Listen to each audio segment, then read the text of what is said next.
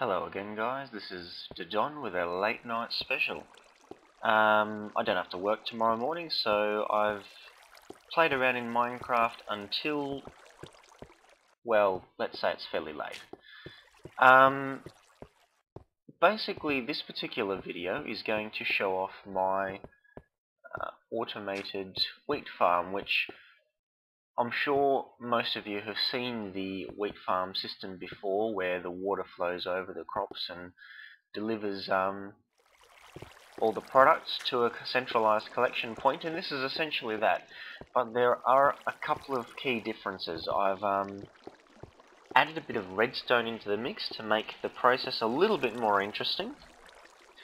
But I suppose I'll just step you through it to show you roughly how it all works. I'll show you what happens.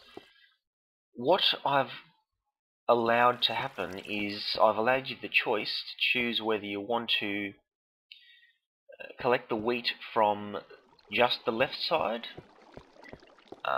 just the right side, or both sides. So if I flick this switch, the light will come on. That means this side will be collected. If I flick this switch, the light will come on and this side will be collected. So if, for example, there were quite a few immature wheats on this side, then you leave that one turned off and this one turned on. Like so.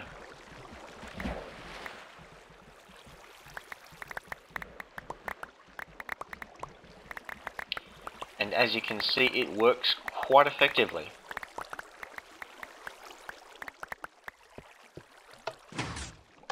The best part of the process is you can get off the plate and it will obviously just continue it until all the items have looted. Like so. Of course, this is using pistons. And I'll just show you that it does work the other way around.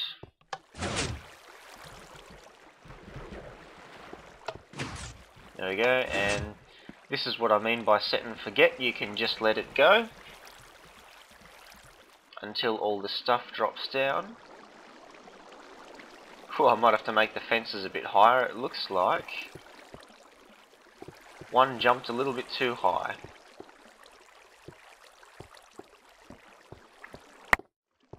There we go. And just to prove that both will work if you do it that way, that works like that. Okay, so basically the way this one works, we have two AND gates in the redstone, both below these two fields. This is one of the inputs per AND gate, so and this is the other input per AND gate. So both this one and this one must be powered on for these pistons to operate, and both this one and this one must be powered for these pistons to operate. I'll go below to show you what I mean. It's pretty simple redstone wiring. These are all the pistons. The repeaters are just there so that each piston gets powered individually. If you just had a line of redstone, then the current will pass adjacent to the pistons rather than directly towards them. So that's what they're there for. Here are the AND gates. This wire comes from the pressure plate up there, which leads into the back input of these two AND gates, and this wire here comes from the switch above ground. And all this extra wiring in the corner here is just to make that redstone torch light up next to the switch. Believe it or not, that was the trickiest part of the whole contraption. I'll go above ground and show you in a little bit more detail how all this works. I have a mock-up of one of the things set up here.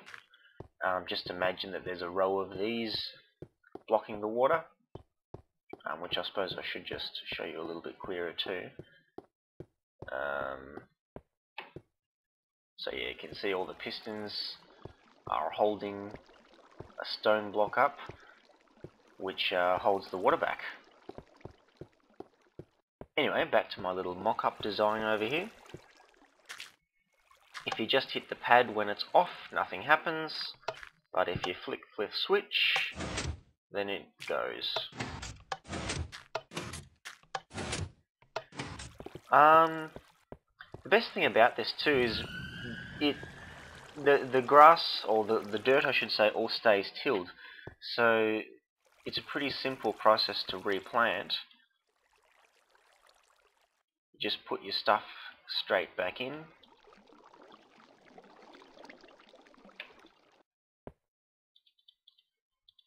Without having to go.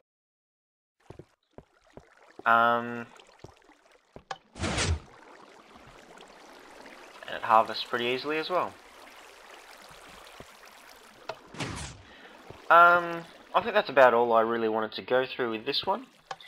This design I made because I'm going to be implementing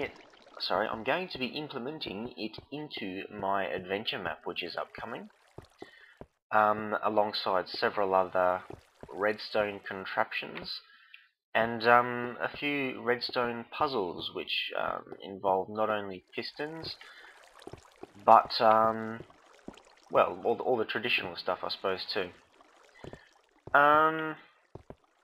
So yeah, I think that's pretty much it. I hope you've enjoyed that video, and I hope this will help with your redstone endeavours. See you later.